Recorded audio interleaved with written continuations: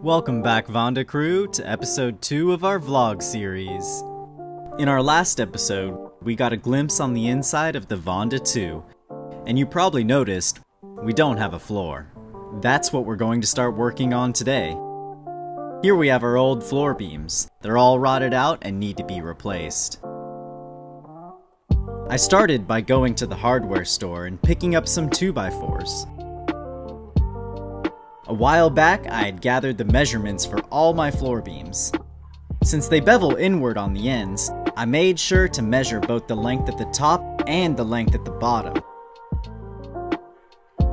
My plan here was to take my 2x4s and cut them to a more workable length that represented that of the beams they would become. Once I have all my working lengths together, I'll be ready to shape them. I finished creating my working lengths and moved to my workbench where I'd shaped them properly. I lay the original beam on the 2x4 that's about to become our new beam template, and trace the pattern with a carpenter's pencil using my right angle to fill any gaps in the curvature on the ends of the beam. When I'm happy with the results, I cut the ends with my jigsaw. Just like that, we have a new beam template ready to be taken to the boat and sized up to make sure it fits properly. I'll continue to repeat this process for the remaining floor beams until I've completed all the templates. Unfortunately, I miscalculated and didn't buy enough lumber, so I wasn't able to complete all 6 of my beams.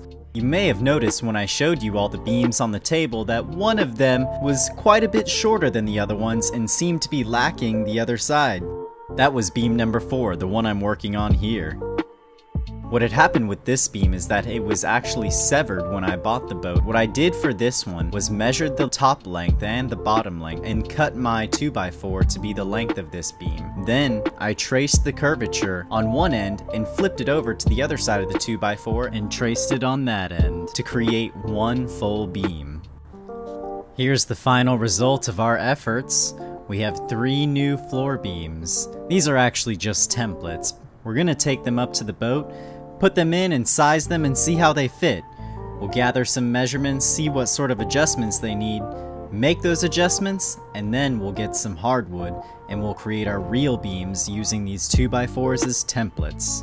Once we've shaped our real beams out of hardwood, we'll coat those in epoxy, wrap them in fiberglass, and then fiberglass them to the boat. I decided not to go back to the hardware store and get some more 2x4s. Instead, I was going to continue working on my companionway hatch. I still needed to complete sanding before I could start my first coat of varnish. That's what I did. I finished sanding it down and applied my first coat of varnish. Thanks for watching, guys. This is a new style of vlog for me where I sort of just gave you a recap and did a voiceover.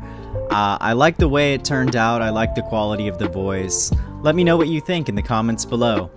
Thanks again for watching, and we'll see you next time.